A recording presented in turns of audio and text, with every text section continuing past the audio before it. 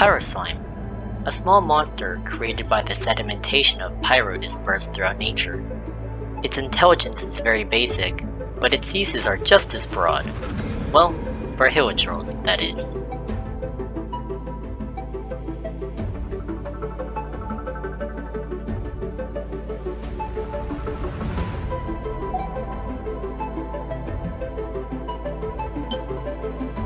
Large Pyro Slime, a monster created by the sedimentation of pyro dispersed throughout nature.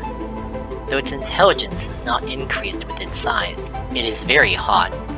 During dry seasons, it can cause wildfires.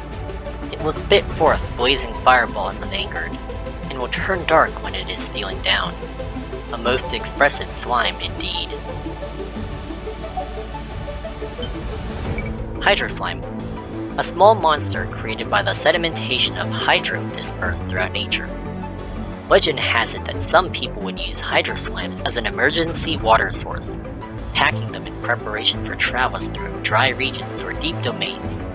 But due to the high concentration of hydro within these slimes, direct ingestion is, in fact, harmful to the human body.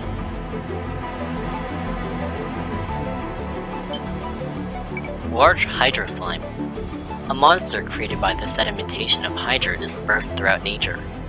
A larger and more powerful hydro slime that can create bubbles to entrap its enemies. It is said that they can grow to truly staggering sizes if given an energy-rich environment. Eyewitnesses have supposedly seen hydro slimes as large as a small mound in Wolvendom.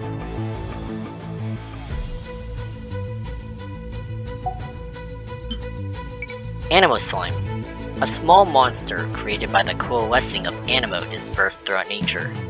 It is able to float in the air to a certain degree due to the power of anemo.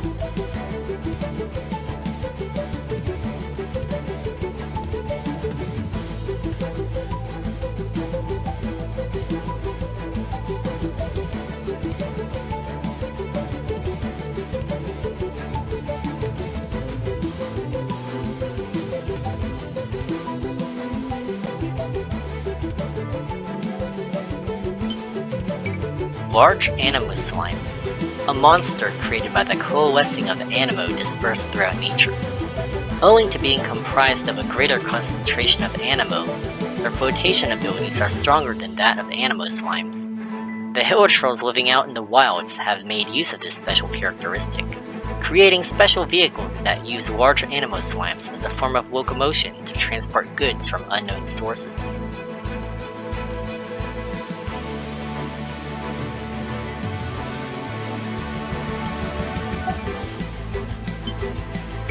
Electro Slime, a small monster created by the coalescing of electro dispersed throughout nature. According to analyses, the jumping of electro slimes reflects the electric potential difference in the ground.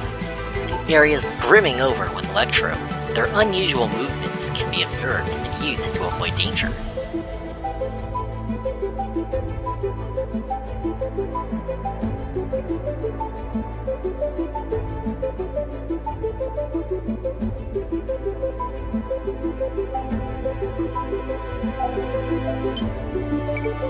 Large Electro Slime, a monster created by the coalescing of electro dispersed throughout nature.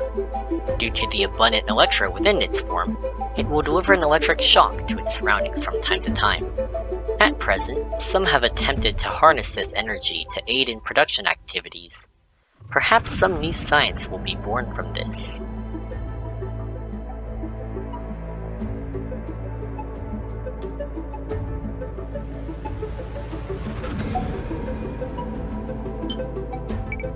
Mutant Electro Slime, a monster created by the coalescing of electro dispersed throughout nature. Electro Slimes can undergo mutations to become bright yellow. Due to the abundant electro within its form, it will deliver an electric shock to its surroundings from time to time, and it can even cause nearby Electro Slimes to release electric arcs. This arc lightning will not bounce between purple Electro Slimes, which shows that Electro Slimes have two different polarities. One wonders if some great new science could emerge from the study of such phenomena. Dendro Slime, a slime that has undergone ecological changes due to abundant dendro in its environment. It has also taken on the weaknesses of the Dendro element, and will burn intensely the moment it meets a bright flame.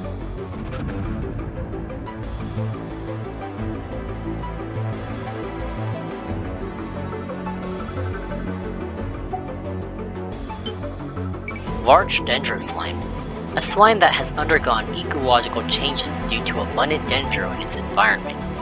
There are some who see it as something similar to the whopper flowers, hiding its true form to trick and hunt its prey, and some regard it as a slime that has been parasitized by some special plant.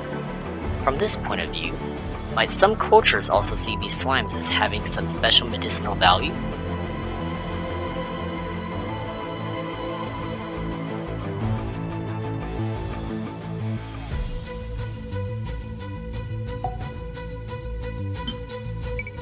Cryo Slime.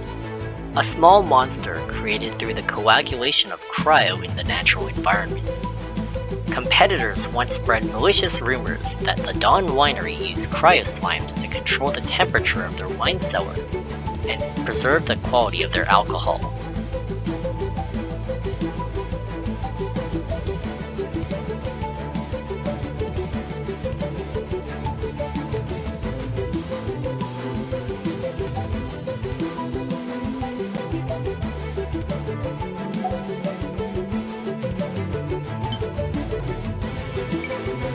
Large Cryo Slime. A monster created through the coagulation of cryo in the natural environment. These slimes can use the abundant cryo energies within themselves to freeze the moisture in the atmosphere and form a protective shell around themselves. They can also utilize a similar principle to freeze the water around them. On some level, this can be considered to be the freest species of slime, as it can cross oceans and seas with ease.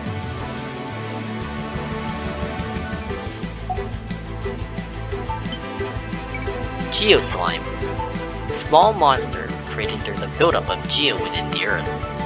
Generally speaking, the crust of the Earth is filled with Geo energy. Geo Slimes that are formed this way have similarly down-to-earth sort of feeling.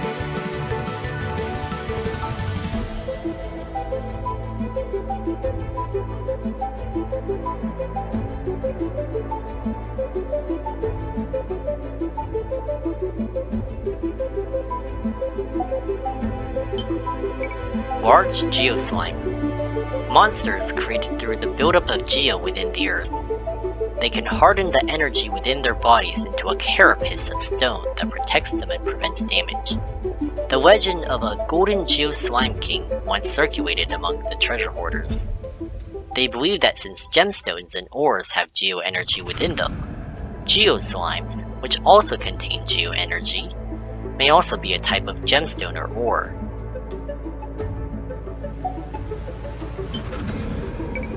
Eye of the Storm.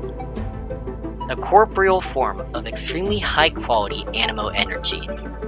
The formation of an Eye of the Storm indicates that the elemental ley lines of a region are blocked, which has led to stillation. Its reckless, heedless wielding of storms that all but sweeps people off their feet may be due to its nature as a symbol of the world stricken by malaise. Pyro Hypostasis. Codename Ion. A high-purity pyro entity.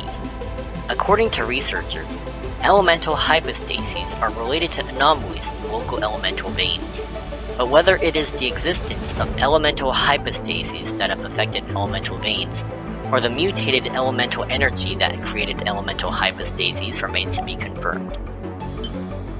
Hydro Hypostasis. Codename A high-purity hydro entity.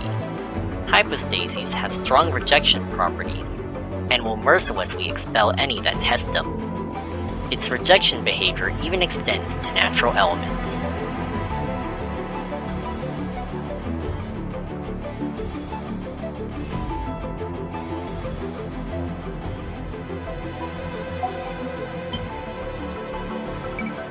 Anemo Hypostasis.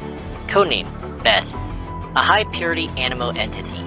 Elemental hypostases are life forms which have completely abandoned their former appearance and biological structure, making them able to reach the highest level of elemental purity. Research into hypostases is mainly led by scholars of Sumeru academia. but due to the level of danger that they pose, little of substance is known about hypostases beyond their scientific name and codename. Electro Hypostasis, codename Aleph, a high-purity electro entity. Elemental hypostases are the highest forms of elemental structures, usually formed either at a location bursting with elemental energy or at a clogged leyline. Elemental hypostases have developed various attacks based on their elemental attributes.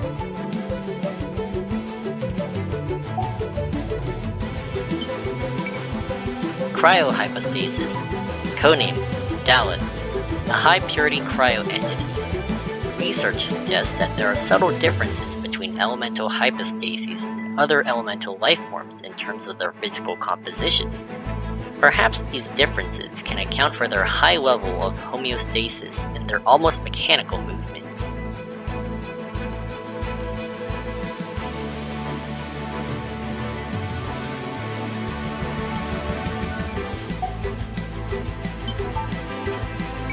Geo Hypostasis, codename Gamel, a high-purity geo entity. Elemental hypostases are ultra-compact structures with a high mass. Concentrated elemental energy forms a solid shell around the core of a hypostasis, leaving only the core reactive to elemental stimuli.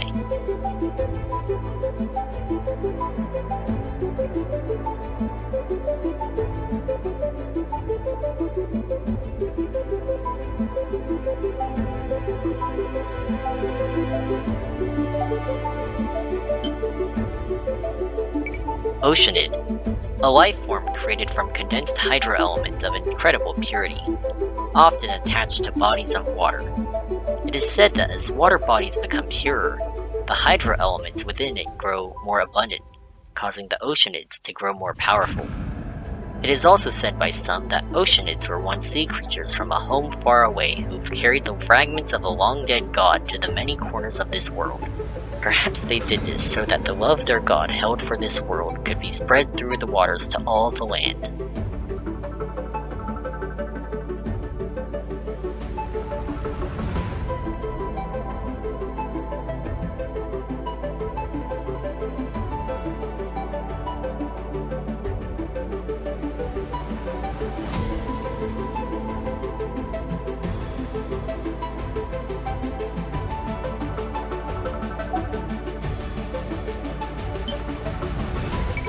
Thunder Manifestation, an abnormal electro-elemental lifeform. Although it might appear similar to an Oceanid, it does not possess her intelligence or memories. That which drives the Thunder Manifestation is a much more primal fury. It is said that these lifeforms will only descend like lightning upon places that play host to great lingering resentment, such as a fragmented Amakumo Peak, where the storm clouds ever roil. As long as the grudges of the land do not fade, so will the roaring thunder persist. Pyro Specter, a monster born from highly concentrated pyro elements that can float in the air. There was once an academia student who conducted research into their behavior. He believed that specters were a form of crystal fly, since they both had powers of flight and both were birthed in areas saturated with elemental energy.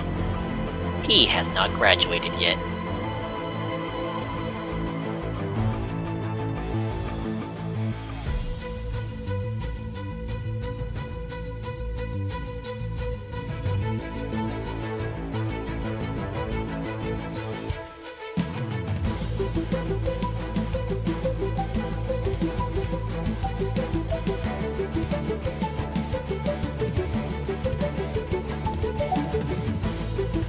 Hydro Specter, a monster birthed from a high concentration of hydra that can float in the air.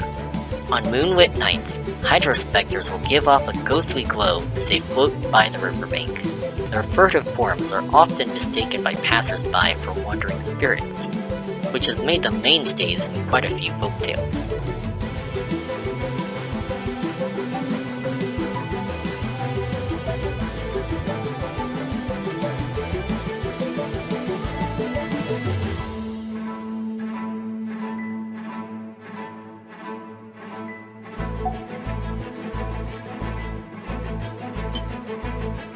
Anemo Specter, a monster birthed from a high concentration of anemo that can float in the air. As reason might dictate, monsters made from coalesced anemo already come equipped with their ability to float. As such, their petal-like wings are most likely to be a mimetic organ first and foremost.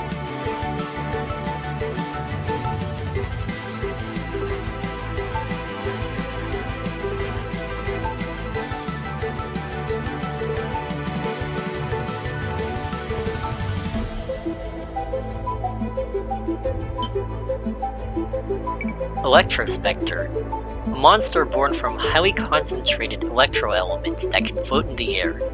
A certain researcher once studied these creatures. He believed that they must be hypostases of some kind. After all, they both had elemental peculiarities and were birthed from areas saturated with elemental energy, right? By the way, he was later investigated for academic corruption.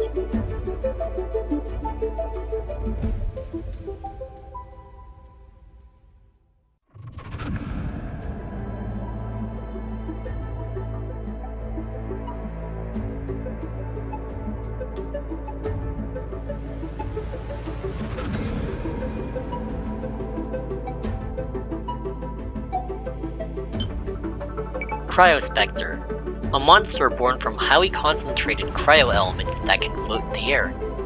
A certain alchemist once studied these beings, speculating that they might be a kind of slime or the traveler, as none of the above needed a vision to use the elements. He was reprimanded by his teacher.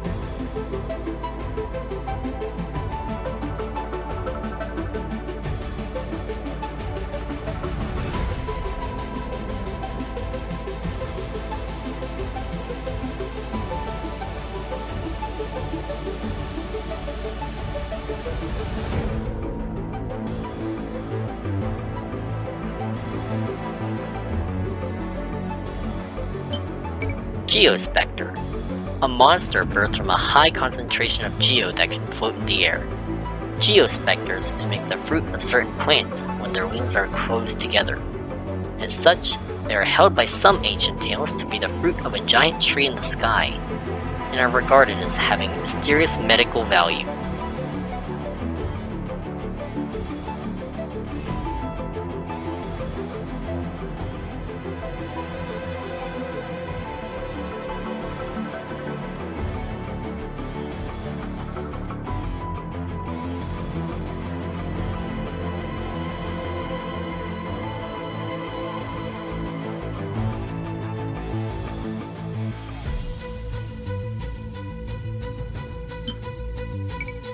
Electro, the primitive wandering inhabitants of Teyvat's wildernesses. They look very similar to humanity, but seem to have lost both their intellect and spirituality. Their presence on the continent has been recorded for over 1,000 years, and yet they neither have history nor civilization. Since the pitch black calamity from 500 years ago, they have begun to spread in large numbers across the land. They are not very strong, and they lack organization, but they nonetheless bring sizable trouble to humans every once in a while. Electro Fighter, the primitive wandering inhabitants of Teyvat's wildernesses. Ill-tempered warriors for their tribes, they are simple-minded believers in the power of brute force. If their muscles grow strong enough and their strength great enough, then one day they too shall raise up a great shield and become a Minotaur. Or will they? Electro Berserker, the primitive wandering inhabitants of Teyvat's wildernesses. These Helitrolls wield flaming clubs and charge with reckless abandon to chase intruding adventurers off. Most wildfires in the grasslands or forests are not actually caused by a certain special night, but due to the actions of these Helitrolls.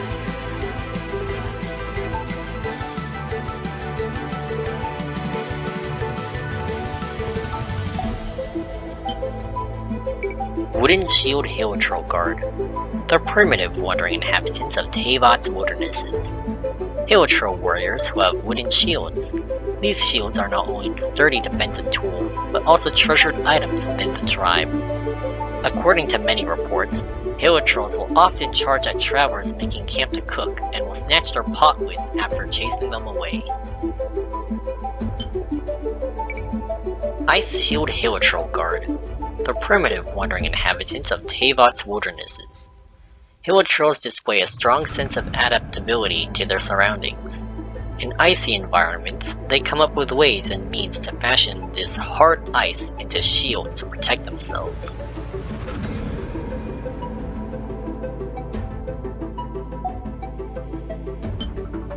Rock Shield Electro Guard, the primitive wandering inhabitants of Teyvat's wildernesses.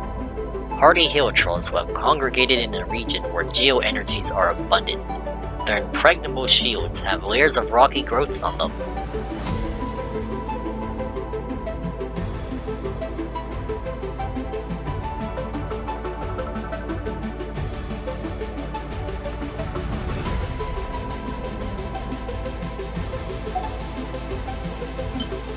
Electro Shooter, the primitive wandering inhabitants of Teyvat's wildernesses. Electro archers who wield simple crossbows. Electros do not, in truth, possess the craftsmanship needed to build crossbows. As such, it is commonly believed that there is an organization that controls the Electros from behind the scenes and furnishes them with equipment and material supplies. The abyss mages that often accompany these Electros are especially suspicious. Pyro Electro Shooter, the primitive wandering inhabitants of Teyvat's wildernesses. These archers wield simple crossbows, and their arrowheads are coated with a thin layer of flammable material that can set their targets on fire. L. Musk of the previous generation believed that this is an innovation by brighter Electros who wish to cook their game after hunting it.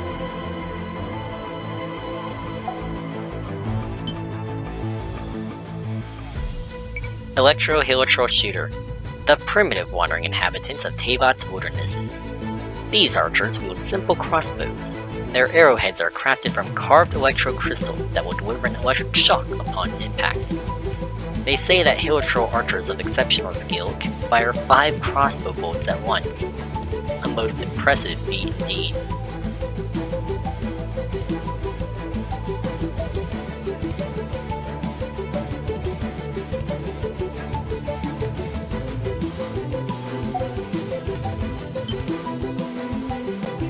Cryo Electro Shooter, the primitive wandering inhabitants of Teyvat's wildernesses.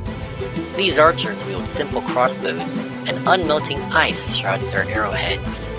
It is said that wounds caused by these arrowheads heal very slowly, as the cold will slow the circulation of the blood.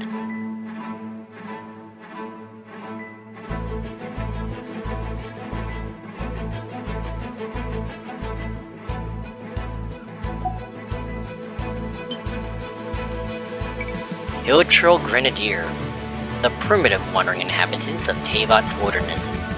These sneaky fellows are skilled in the use of Pyro Slimes, using them as weapons to attack intruders. Skilled Grenadiers may be able to destroy 4 wooden dummies in a single throw.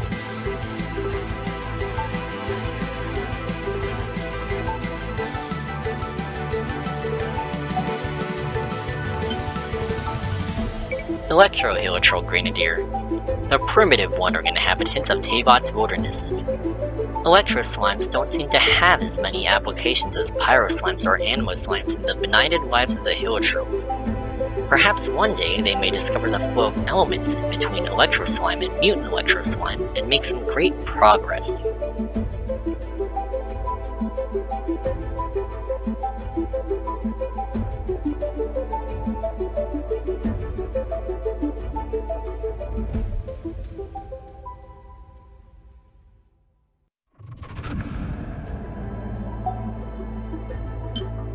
Cryo Electro Grenadier, the primitive wandering inhabitants of Teyvat's wildernesses.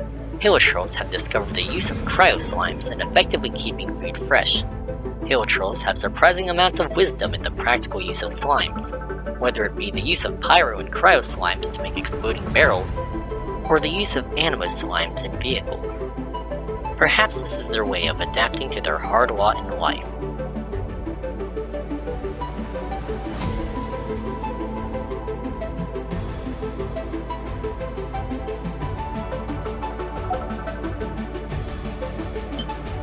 Unusual Heliotrope. Hamu, Mimi Dumu.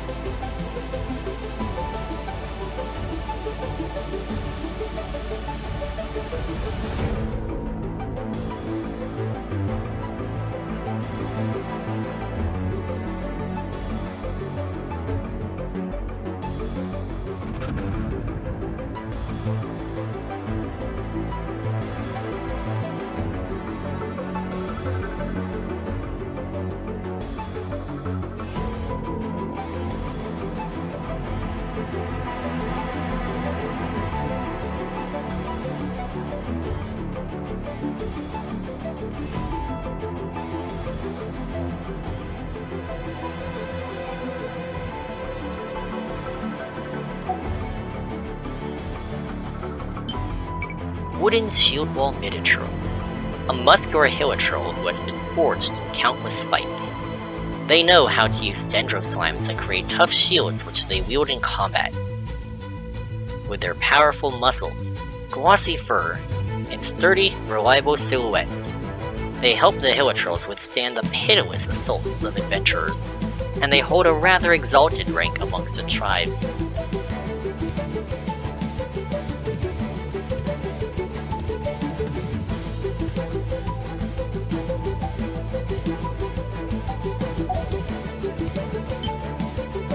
Rock Shield Wall Minitroll.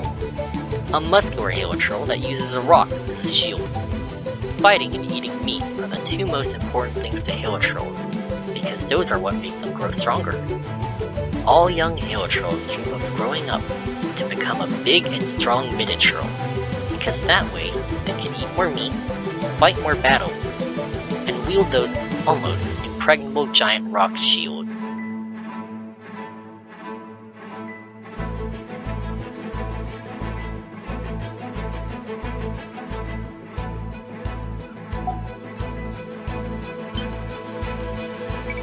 Ice Shield Wall Minitroll. A muscular Heliotrope that uses solid ice as a shield, wielding it in battle. Reason normally dictates that large creatures that see a lot of action should burn through a great number of calories to sustain themselves. As such, the present-day Elon Musk has proposed the Minitroll Index. This index correlates the percentage of Minitrolls within the Heliotrope population to the stability and success of Heliotrope foraging activity.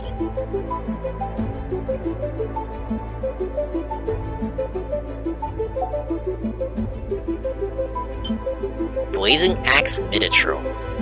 Muscular Heliotrolls who wield large two-handed axes. Attacks with large strikes, and will use Pyro Slimes to infuse their axes with Pyro. They are very lethal. Usually, repeatedly quenching a weapon the way a Blazing Axe Minitroll does will decrease the hardness of the metal and cause the axe head's edge to chip more easily. But such is the strength of the Minitrolls that even should the edge disappear altogether, they can still use their axes as hammers. Crackling Axe Minitroll. Muscular Heliotrolls who wield large two-handed axes. Attacks with large strikes and uses Electro Slimes to infuse their axes with Electro. Their blows are very lethal. Axes forged from steel are highly conductive material. The image of those tall and strong crackling axe Minitrolls holding up their axes to summon lightning is quite majestic to their Heliotrolls.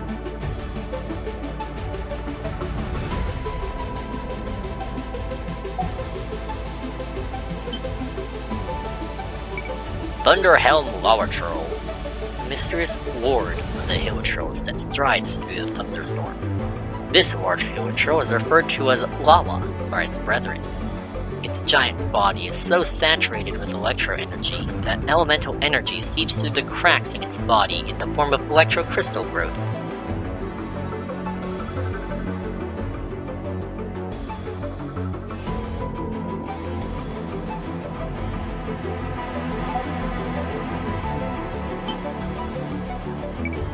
Frostarm Lavatroll, a mysterious lord of the Heliotrolls that stalks the snow and fog. This huge Heliotroll is referred to as Lava by its brethren. Its body, honed to the very limit, almost seems to blend into its cryo-filled environment, and its stoic nobility is like that of the frozen Northland rivers.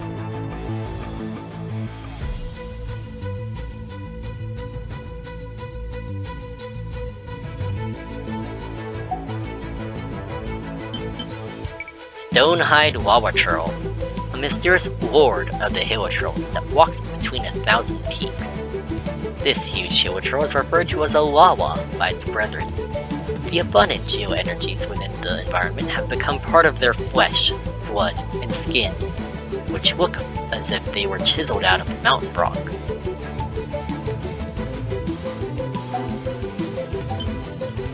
Hydro Samatril, a wizened, mumbling Hilichurl, one that chants the power of Hydro.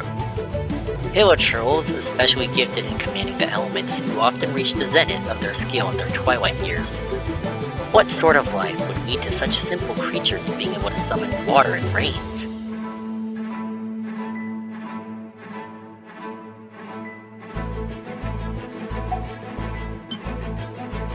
Anemo Samatril, a wizened, mumbling Hilichurl, one that spreads the message of Anemo. Hilichurls, especially gifted in commanding the elements, who often reach the zenith of their skill in their twilight years. Their ability to command the flowing winds stem from dark, forgotten memories.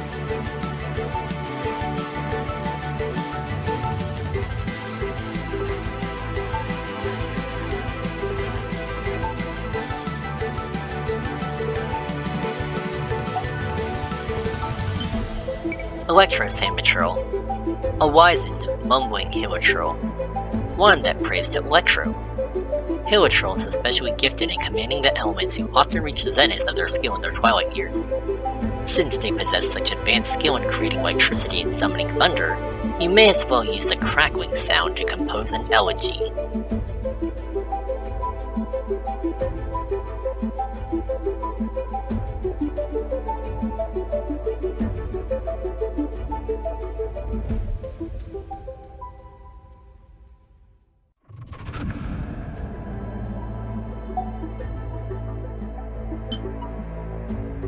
Dendro Samatril, a wizened, mumbling Hilichurl, one that awakens to might of Dendro. Hilichurls, especially gifted in commanding the elements, who often reach the zenith of their skill in their twilight years. A grudge stirs beneath that mask, and poison ivy spreads as hateful whispers issue forth from it.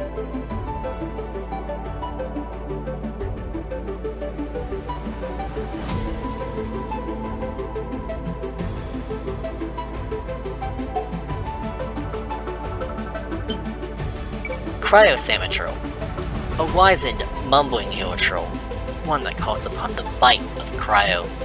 Hilichurls, especially gifted in commanding the elements, who often reach the zenith of their skill in their twilight years. These shamans remember the frosty chants, and are even more skilled in the art of using them to entrap their foes.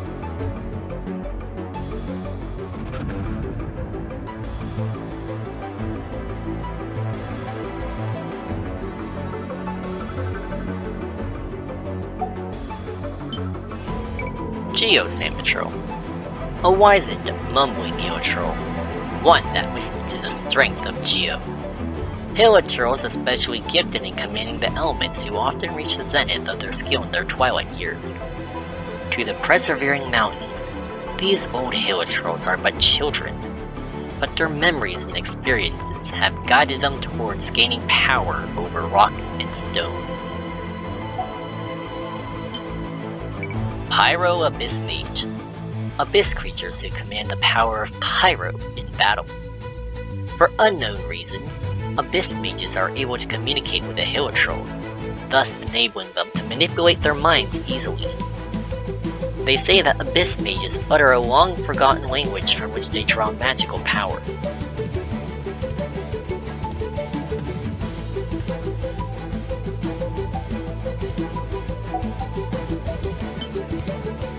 Hydro Abyss Mage, abyss creatures that utilize hydro energy in battle.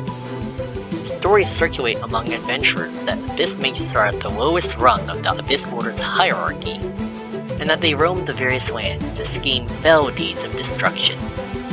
though they also make fun of these abyss mages, saying the most harm they can do is to cause rheumatism or a common cold. Their power is not to be underestimated.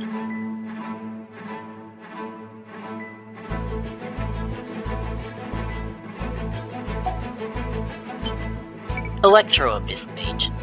Abyss creatures that utilize Electro in battles. While studying at the academia, researcher Alvis Nicola once conducted a systemic study of the methods by which Electro Abyss Mages manipulate Electro and came up with a theoretical weapon known as the Nicola Coil. However, it is yet to be put into practice.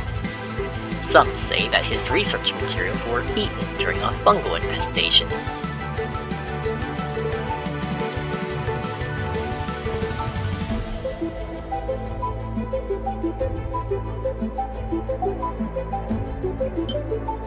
Cryo Abyss Mage.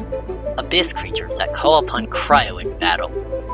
Though they dabble with great power and can even create icicles by condensing and freezing water vapor in the atmosphere, their bodies are very vulnerable in and of themselves.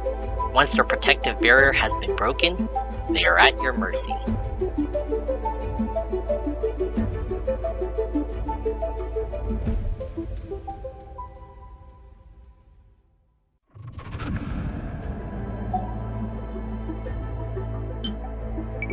Abyss Herald. Wicked Torrents. Servants of the Abyss Order that use Hydro in combat. These silent figures are the vanguard of the Abyss, brandishing tidal blades that can engulf everything in an instant, crumpling armor and obliterating heretics. They shall bring preordained damnation upon the foolish masses.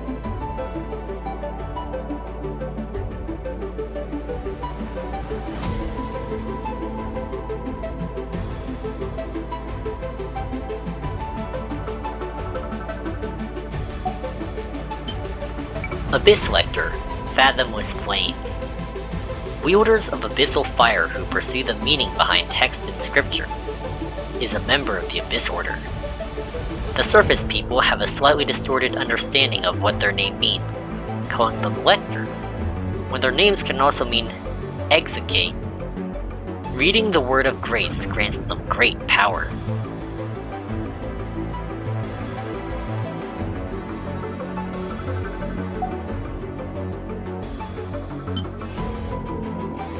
Abyss Lector.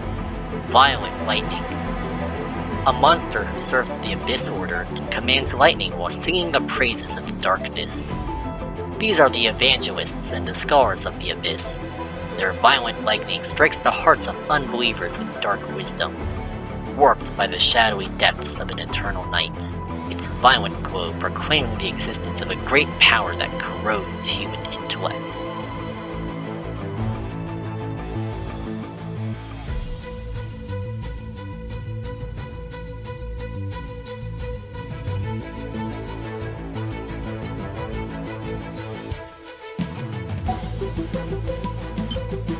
Rockfond Rifthound Whelp. A beast with a monstrous blood that is capable of eroding the boundaries of the world. Gold classified them as Alpha Soul. They follow the encroaching abyss to devour the elements. Fortunately, there are few of them left now in this world.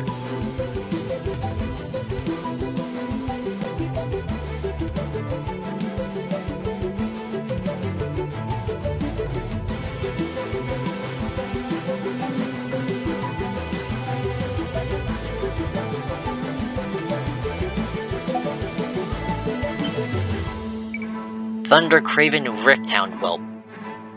A beast with monstrous blood that is capable of eroding the boundaries of the world. Gold classified them as Alpha Soul. The previous eras, when giant monstrous beasts descended, large swarms of these hounds would go before them to deliquease the borders of the world and open the way.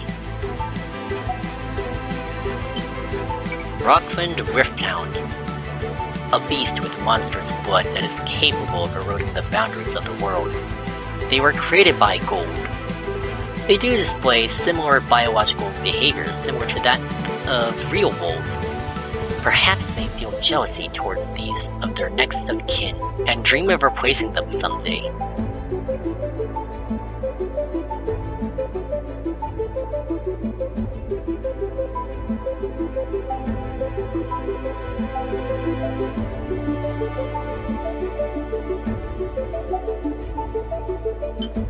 Thunder-Craven Rifthound, a beast with monstrous blood that is capable of eroding the boundaries of the world. They were created by gold. Once upon a time, they ran riot upon the continent, but they went extinct for a while due to resistance and mass hunts. Recently, however, they have re-emerged. The pack of black wolves that now threaten Springvale and Wolvendom are such creatures.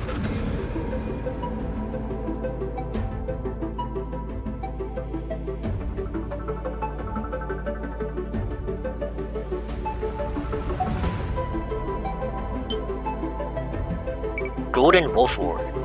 Hailing from a dark world, this ruler of the Black Wolves has the power to call upon its followers, its hidden claws, to dissolve space itself and forge a rift through which it may enter. The Wolf Lord has no name, for it was but one of Gold's unintentional creations, and that is precisely why it is obsessed with invading worlds that do not belong to it and make a name for itself. That said, the Wolf Pack is far from unintelligent. After suffering a defeat in his previous invasion, a deserted island where no humans or protectors dwell has been selected for them to prepare for their lord's descent.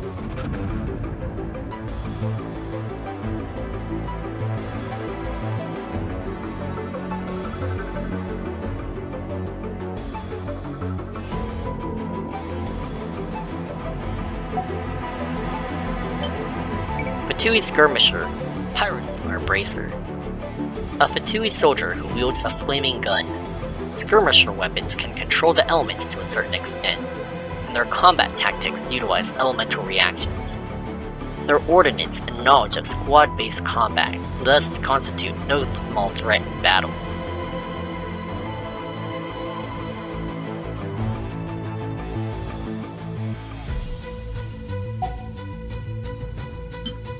Hydro Gunner Legionnaire. A soldier encased within a Fatui war machine. Armed with equipment that can control the elements to a certain extent, their guns are capable of firing jets of water. These skirmishers do not question if they shall live or die as they advance into nations far from home to complete advanced missions and lay the groundwork for operations to come.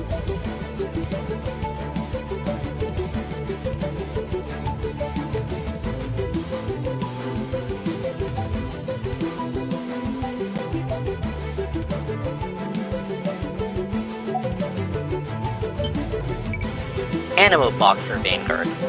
A skirmisher armed with the ability to manipulate Anemo and heal their comrades. They departed from their motherland, and did so for its sake. They left their family, yet gained allies to stick through thick and thin with. Perhaps such thoughts are what get them through the unscrupulous work that their missions entail.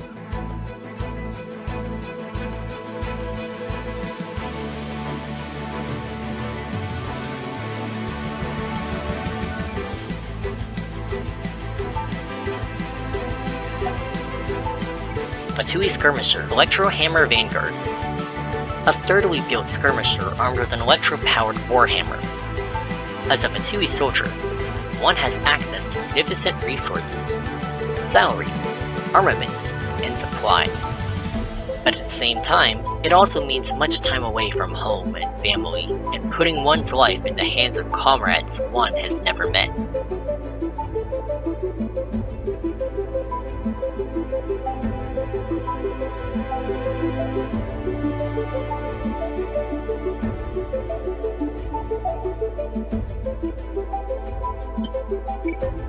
Fatui Skirmisher, Cryo Gunner Legionnaire. A soldier encased in a Fatui war machine. Armed with equipment that can control the elements to a certain extent, their guns are capable of firing jets of frost. Though this may confer elemental power beyond the ken of ordinary humans, that power may yet come at a price.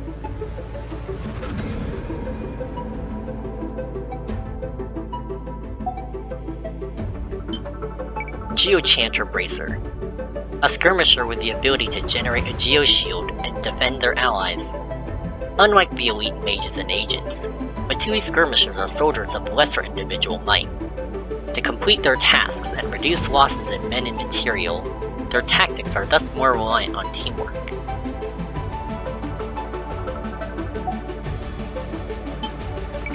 Fatui Pyro Agent. A Fatui secret agent. The duty of a Fatui agent is to settle debts, but not only those of a monetary or goods-in-kind nature. They also ensure dues are paid when it comes to the principle of an eye for an eye. If there is one thing the Fatui are not known for, it is leniency, and whoever dares to oppose them would invoke the full force of their wrath.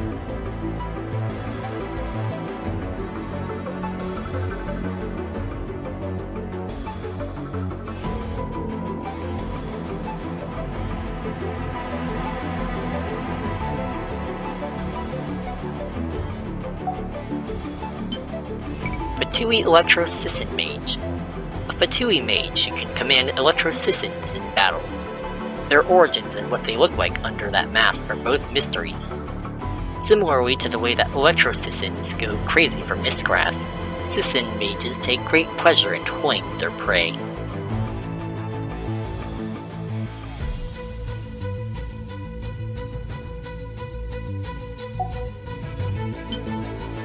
Cryo Mage.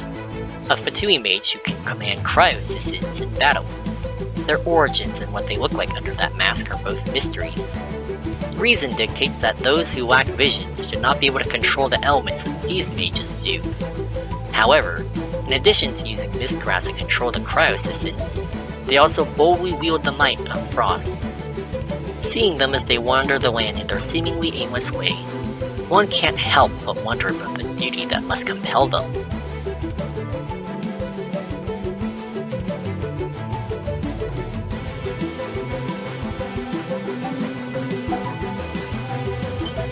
Mirror Maiden. A Fatui mage who can command a Hydro Mirror in battle. Her posture is highly dignified, as if she is one who worships a god. The Hydro Mirror she manipulates lures those enchanted by her to willingly fall for her illusion. Nothing seems to escape her ears. No one knows what those covered eyes might have seen, nor what kind of obsession might be reflected in them.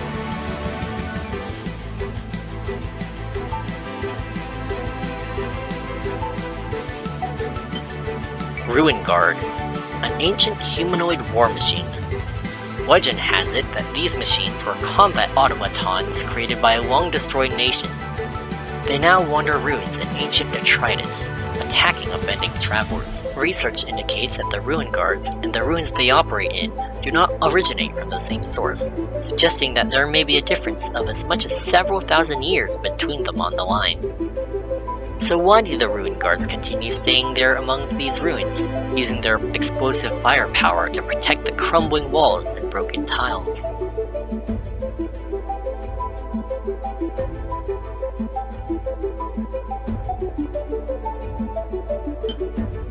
Ruin Hunter, a giant alien-looking war machine. They are said to be remnants from a lost ancient nation. It seems that the creators opted to forego the low-performing humanoid design in pursuit of improved combat effectiveness. They are extremely dangerous both in melee and ranged combat. Considering these mere relics possess such extraordinary power, one cannot help but wonder what the civilization that produced them must have looked like at its height.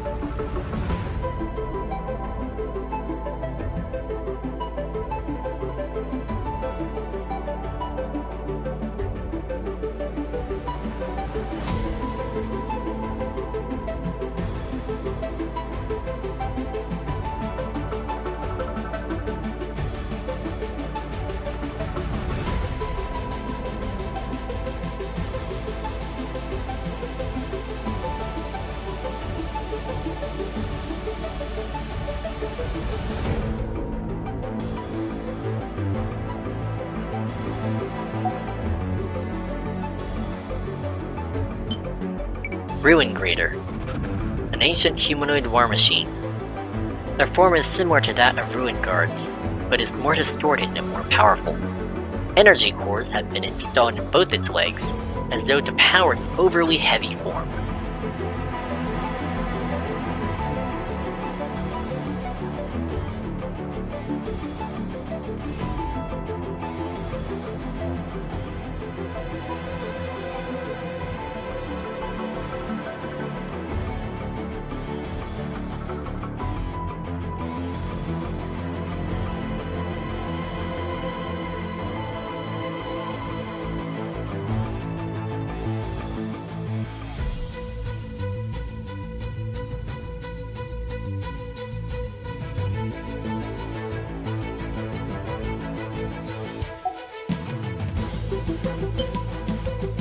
Ruin Cruiser. Variously bizarrely shaped machines that have taken different forms and functions to adapt to different goals. Legend has it that they are war machines left behind by a nation that has already been destroyed. Compared to their more common ruin guards, their forms have greater value in the study of biomimesis. The inspiration for its decentralized design and combat modes seem to have come from honeybee colonies, rendering it able to change forms and to attack from different directions. Ruin Destroyer. Variously bizarrely shaped machines that have taken different forms and functions to adapt to different goals. Legend has it that they are war machines left behind by a nation that has already been destroyed. Compared to their more common ruin guards, their forms have greater value in the study of biomimesis. The giant crown, composed of several parts, looks like some sort of frightening plant. One wonders what one has to go through in order to design such a scary machine. Ruin Defender. Variously bizarrely shaped machines that have taken different forms and functions to adapt to different goals. Legend has it that they are war machines left behind by a nation that has already been destroyed.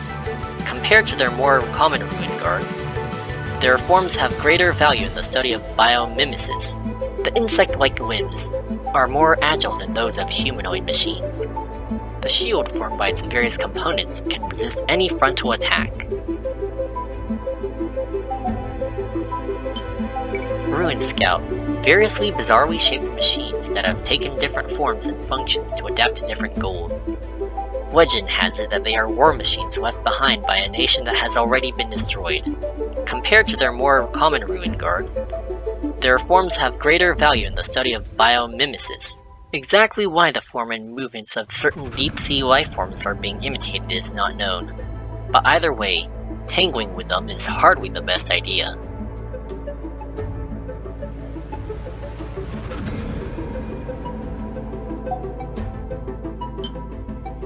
Perpetual Mechanical Array. A strange, alien machine.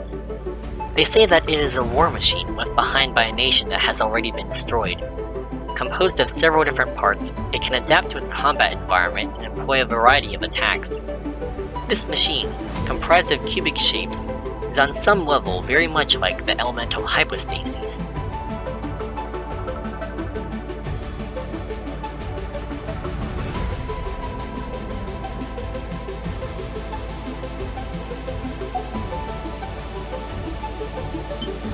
Magu Kinki, a disciplined mechanical swordsman. Doesn't seem to have the ability nor will to speak, but instead only seeks to communicate with crossed swords. It is said that this machine was made using the memories of a first-generation master of a certain sword school. However, it malfunctioned, lost control, and was ultimately discarded. Some sing that the machine's spirit still lingers in the place where its fate was ended. They also say that the vicious mask that serves as its guard was inspired by a famous Oni from that era.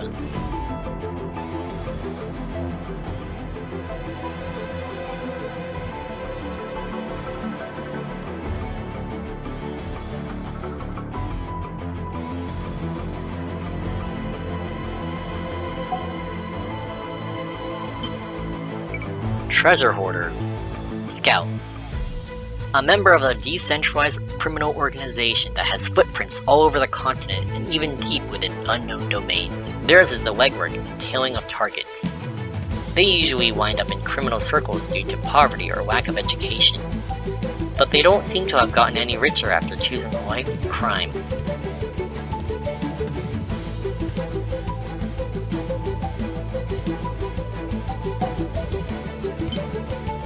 Treasure Hoarders, Pyro Potioneer.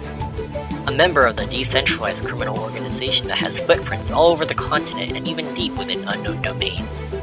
Risk takers who have utilized their knowledge of chemistry to mix volatile and flammable brews and aid in their comrades' dastardly schemes.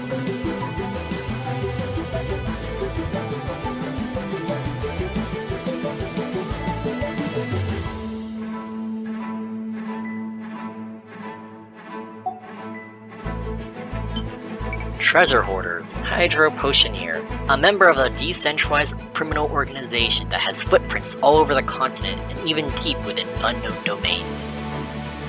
They say that some treasure hoarder potioneers used to be charlatans who would wander villages, towns, and cities, hawking their special blends of elixirs, holy waters, and the like. These cure-alls certainly seem to have served better in combat than they ever did in chicanery.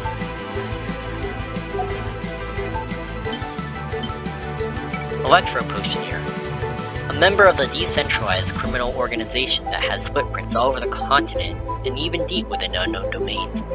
Potioneer is the nickname given to members of the treasure hoarder organization who know how to brew up dangerous chemicals.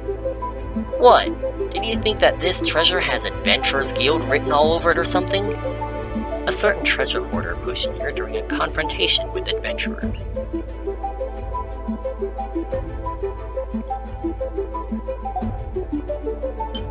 Treasure Hoarder Cryo Potioneer, a member of the decentralized criminal organization that has footprints all over the continent and even deep within unknown domains. Cryo Potioneers are quite the welcome sight amongst the treasure hoarders due to their elixirs having the ability to rapidly cool things down. Even out in the wild where there are no mist flowers to be found, they can still have some cold liquor to make merry with.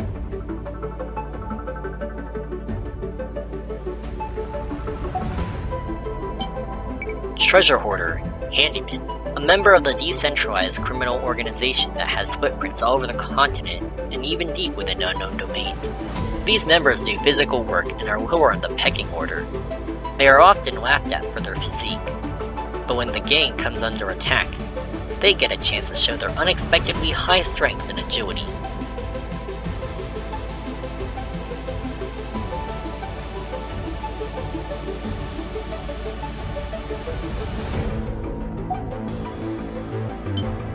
Treasure Hoarder Marksman, a member of the decentralized criminal organization that has footprints all over the continent and even deep within unknown domains. Even though they are called marksmen, this name has an undercurrent of mockery to it, as they use crossbows instead of bows, which require a long period of training to use. It must be said that even Hilistrals know how to operate a crossbow. Just point the wider end at the enemy, pull the trigger, and BAM! That's all there is to it.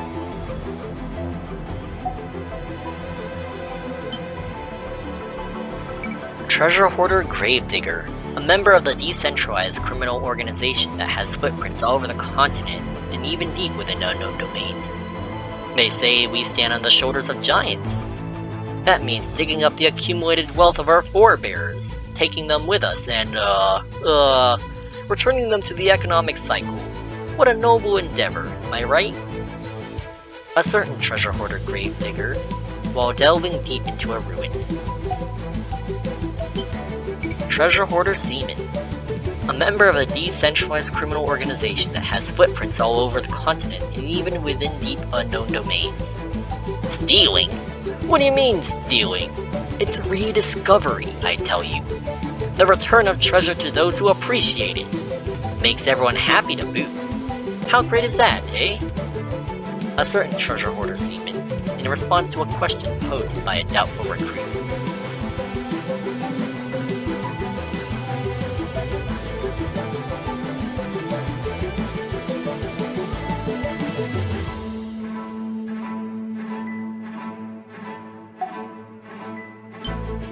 Treasure Hoarder Pugilist, a member of the decentralized criminal organization that has footprints all over the continent, even within deep unknown domains.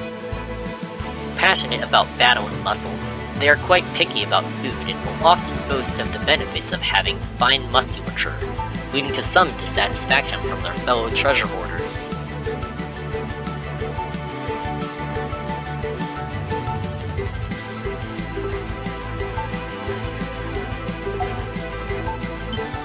Treasure Hoarder Crusher, a member of the decentralized criminal organization that has footprints all over the continent and even deep within unknown domains. This person was originally a miner, one who, even with the allowance they were provided with after the closure of the chasm, ended up with the treasure hoarders for various reasons.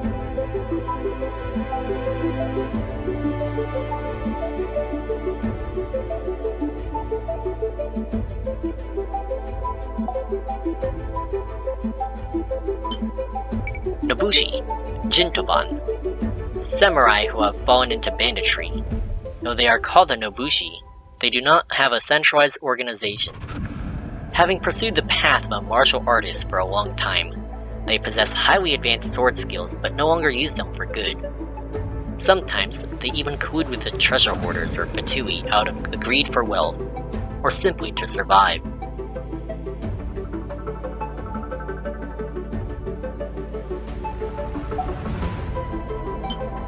Nobushi, Hitsukuban, samurai who have fallen into banditry.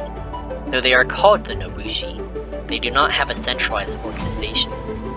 They not only possess highly advanced sword skills, but can also carry out flame powder attacks using the elements. Objectively speaking, perhaps this method of winning goes against the path of a martial artist.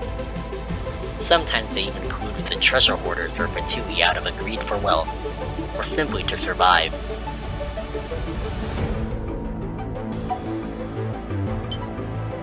Nobushi, Kikoban, samurai who have fallen into banditry. Though they are called the Nobushi, they do not have a centralized organization. They possess highly advanced sword skills and also use crossbows to ambush opponents, using any means to win. Those who have abandoned the title of a martial artist often abandon their dignity as well. Sometimes they even collude with the treasure hoarders of Fatui out of a greed for wealth, or simply to survive. Kairagi, fiery might, samurai who have fallen into banditry. They practiced martial arts since they were young, but lost the opportunity to serve the people due to certain reasons and turned from a righteous path. Their blades' edges are not cold like ordinary steel, but instead burn with a bitter flame. They seem to have used paper seals, created from a lost Kamuna art, to set their blades aflame.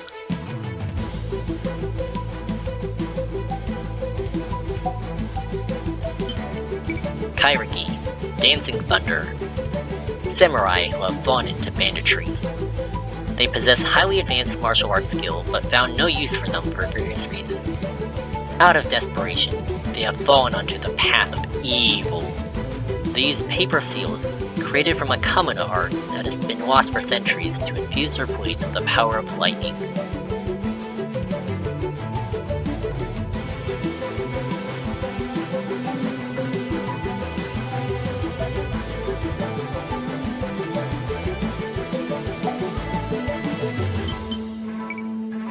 Pyro Whopperflower, a mimetic plant monster that attacks without warning and uses pyro to hunt its prey.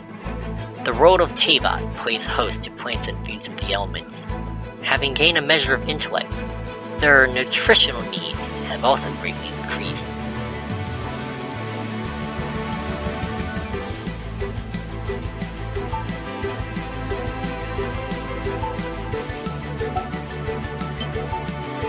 Electro Whopperflower, energetic mimetic plant monsters that use electro to attack their prey.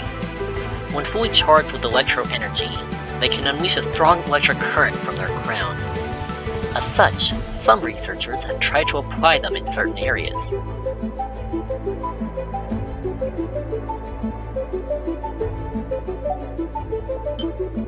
Cryo Whopperflower, a mimetic plant monster that appears out of nowhere and uses cryo in combat.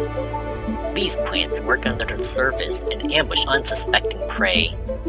With the passage of years, sufficient nutrition, and the right environment, it could even take root somewhere and grow into a giant Cryo Slime.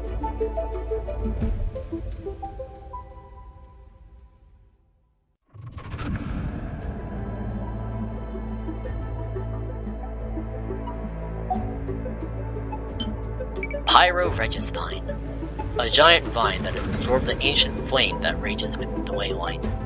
It is restless as if filled with endless fury. Poets, bards, and even some academics believe that the elements also contain emotions and hopes.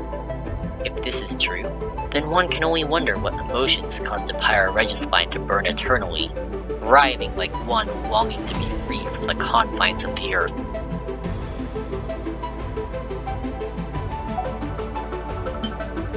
Cryo Slime, a monster formed from a vine that was imbued with the essence of biting frost within the way lines. Some studies suggest that plants are like the organs of the world, harmonizing the turbulent elemental energies of the ley lines. Concrete examples of this phenomena are mist flowers, whopper flowers, and the like, which brim over with elemental energy. In certain circumstances, certain plants will turn into creatures of monstrous size and intent, such as the Cryo Spines, in the course of many years.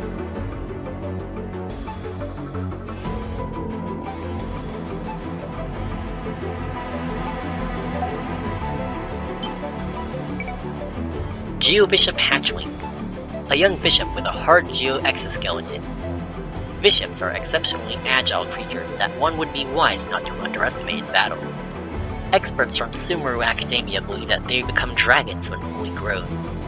By avoiding predators and natural disasters, perhaps they can even live long enough to become formidable beasts that reign over entire mountains.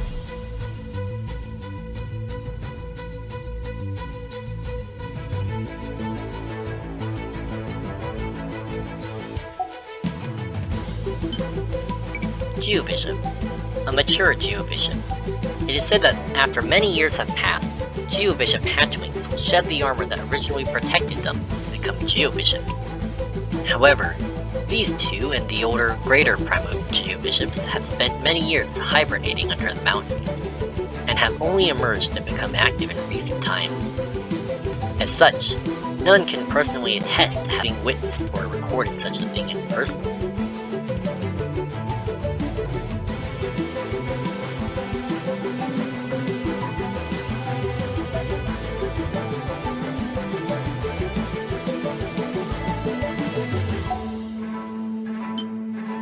Primo Geo Bishop. After many years, the awesomely powerful Primo Geo Bishops grow accustomed to changes in their elemental environment. Folktales hold that even after the great draconic calamity that led to the ruination of Tianqiu Valley, the overlord of the Geo Bishops and Primo Geo Bishops was imprisoned deep beneath the earth, and so too did they burrow into deep and unseen places, awaiting their chance to rise once more.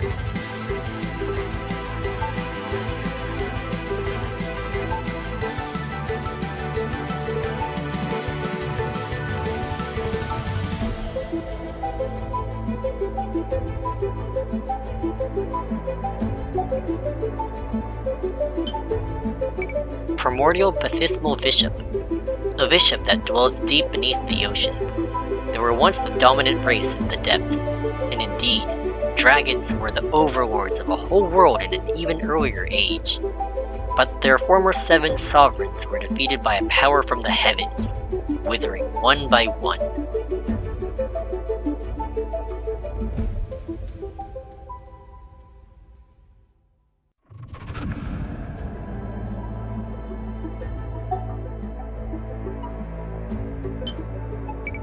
Rimebiter Baptismal Bishop, a bishop that dwells deep beneath the oceans. Due to certain social adaptations, it has manifested a form aligned with the cryo element. The coming of humans sparked a conflict and a resultant evolution within the Baptismal Bishops, just as ants might divide up labor and biological characteristics, thus appearing in different forms. These bishops are stronger than their ordinary kin.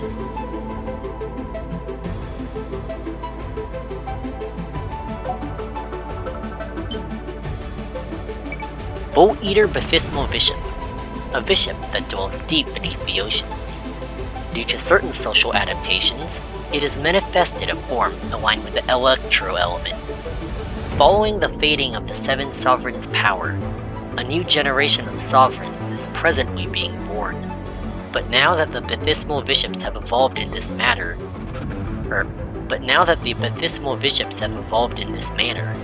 they have lost their purity. As such, the Dragon of Water will no longer be born from among their ranks. Prophecy holds that the new Dragon of Water will definitely descend in the form of a human.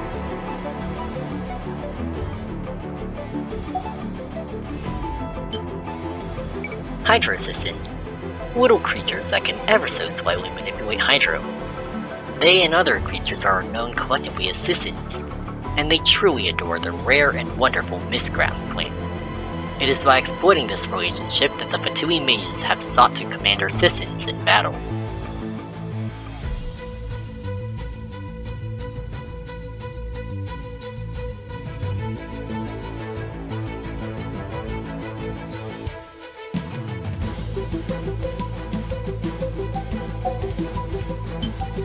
Electro little creatures that ever so slightly manipulate Electro. They and other creatures are known collectively as Sissons, and although they are individually weak, they can cause significant damage under the right circumstances.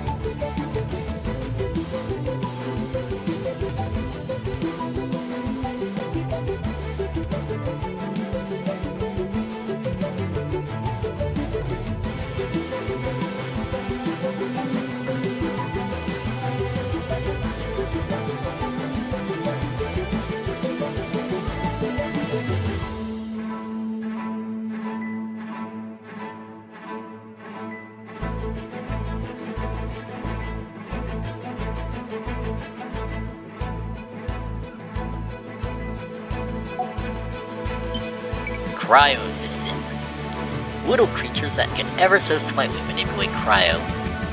They and other such creatures are known collectively as Sissons. They are individually very weak, but it is precisely because they are weak that they have evolved unique methods of movement that allow them to avoid predators.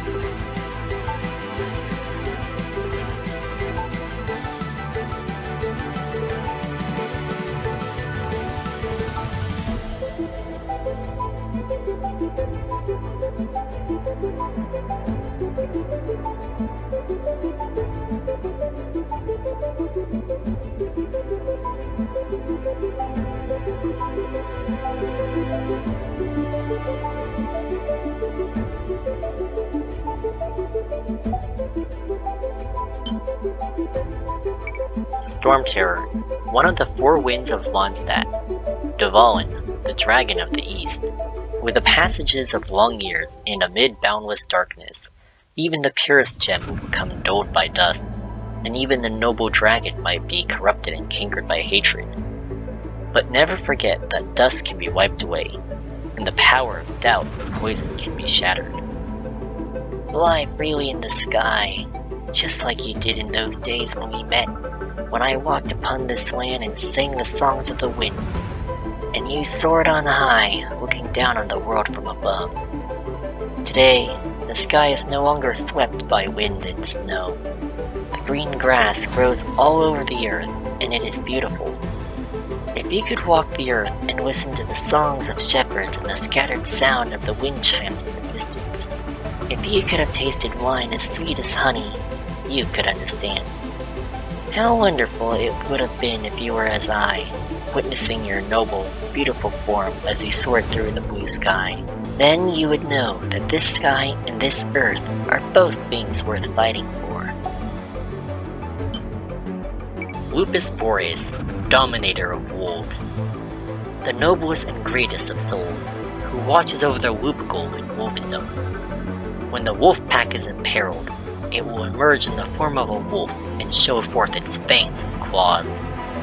The wolves of Wolvendom are frightening phantoms to the people of Mondstadt, a blurred shape flashing through the forest, a chilling howl in the indeterminate distance, the creeping sense of eyes constantly nailed to their backs. Humans rarely have the opportunity to walk their eyes of the wolf, for this is the law Lupus Boreas laid down for its race.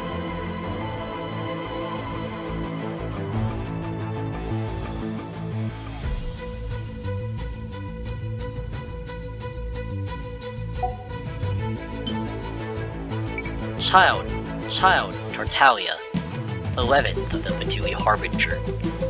He draws power from the omnious delusion he possesses, and fights using martial arts that he learned in a land of darkness. He is a pure warrior with an insatiable lust for battle. Each bloody conflict, each life and death struggle is a delightful trial to him. People say that the young child is famed throughout the land for his battle prowess, but he has never taken big talk of this kind to heart. After all, you shall ever be the eye of the storm, and the clashing of steel shall ever accompany you. The pitch-black memory of stepping into uttermost darkness shall at last become the strength by which you will overturn this world. Ajdaha, an enormous dragon as ancient as the mountains themselves. In an age that is all but faded from memory, he stood shoulder to shoulder with the one who ruled over a harbor of stone. But in the end, the two came into conflict, and the dragon was banished to a dark place deep underground. Over the long years of his imprisonment, his power has slowly dissipated. He has also become disfigured from the various kinds of erosion that he has been subjected to. The faint rattling of this dragon lord's shackles and his deep, angry growl echo through the bowels of the mountains like memories of a bygone era. La Senora. Senora, the eighth of the Fatui Harbingers. Unlike other Fatui who use the authority granted by delusions, her delusion is meant to shackle a flame that will devour everything. As opposed to a weapon used to kill, it might be more fitting to consider this a tool of imprisonment. And it was the embers of that flame, which had accumulated over many years, that would break through the frosty seal of delusion and apply a warped rogue upon her. The crimson dawn was reflected in her pupils, and at last, she unfolded her flaming wings and flew towards the light. But that light is not the dawn, dear Rosalind. That is a sea of flame that will consume everything. A voice spoke to her amidst the light. Yet it mattered not, for she knew in her heart that the flames had devoured her long ago.